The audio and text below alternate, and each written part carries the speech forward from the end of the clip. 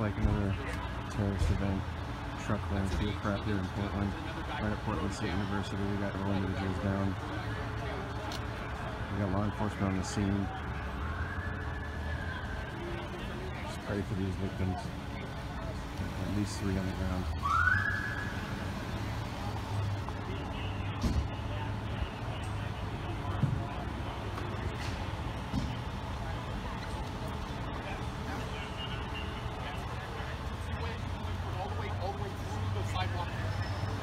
This one right here in the red actually witnessed it, saw the vehicle, got his plate.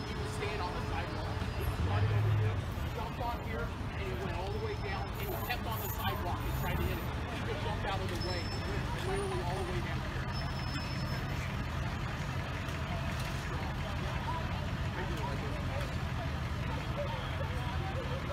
He was speeding up, trying to hit his name.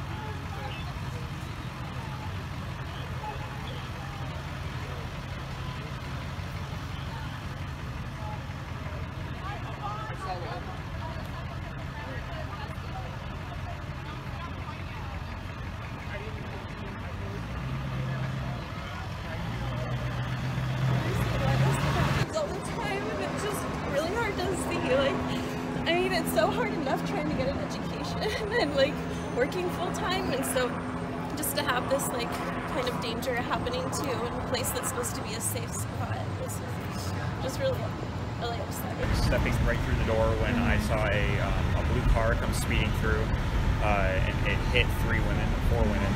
The count was 4 based on what she said, but I only saw 3 women get hurt very, very badly. I had to cross the street and then head over. I mean, I wanted to get a closer look at what happened as on my way home. And I saw that there was 2 women very, very, very badly hurt over by the fountain. One of them was screaming.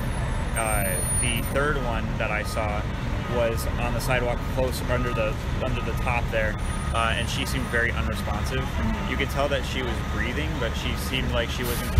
There was absolutely. She just looked very, very oblivious. I think she might have just been in some kind of shock or something. I'm not entirely sure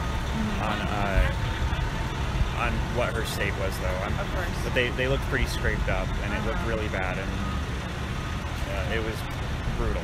The report just came out that it was a blue Mazda. Blue Mazda? Yeah. And that they got the license plate too. There was a guy standing right over here on the sidewalk that actually it was the guy wearing a red shirt. He caught a picture of the car right after it happened. I think it's absolutely awful. I think the fact that it was a hit and run in the first place it's absolutely astonishing. I don't know. I look at that as very much so like a forceful attack on somebody to plow through them like that. Right. Granted, it wasn't with a gun or anything.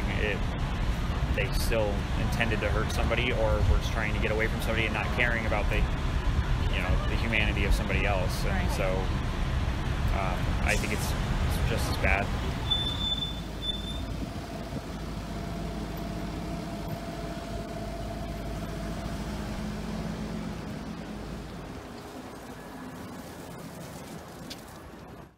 We're still on the scene here at Southwest 6th and Montgomery, whereas Dan was saying he heard from his witness account as well as our witness account earlier in the day that there was a driver behind the wheel of a blue SUV.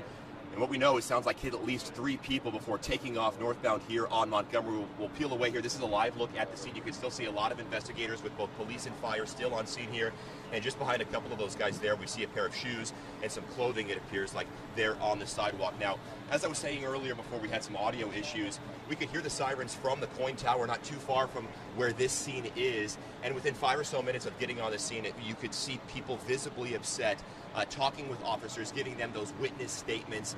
We tried to grab a few of those witnesses, but they were just too shaken up to chat with us. Now, the woman that we did speak with earlier says she was just minding her business here, walking about. Again, this is a pretty populated area where a lot of people are coming and going this time of day, students coming and going from class, and she says it appeared that they were students crossing from the west side here on Montgomery to the east side, to that kind of a commons area on campus, when this SUV, the driver of that SUV, plowed into them. Again, still unclear if this is intentional or unintentional, a medical episode. We do tend to see that, but again, certainly a scene of chaos and confusion as detectives, investigators try to sort through things and piece everything here together. Now we do see a lot of people still out here on scene with not detectives or anybody with police or fire, so we're going to try to chat with a few of those folks to see what they may have seen or what they may have heard to get a better idea of what happened. Now, the Portland Police PIO just arrived here on scene. He's now speaking with some of his guys, so we'll try to grab him here at any minute as soon as we can to hopefully get a better idea of what just played out here. Again, a very wild scene at the heart of the Portland State University campus. They both arrested that man and then surround that vehicle. This is no longer live. Now, this is video that we got from Chopper 6 as the arrest was being made. As they approached that SUV, you can see that the driver is inside. This happened maybe 10 minutes ago. The driver's inside. You can see his hands are above his head right now as police surround that vehicle. You can tell slightly from the shadows there that there does appear to be some front end damage to that SUV. And police are now taking care and making sure that they have this man in custody, secured, and they're taking him out of the SUV as we speak. Hey, yo, I heard you from this round. Cuddy's getting arrested. What is it? All these cops for that one guy. What could he have possibly done?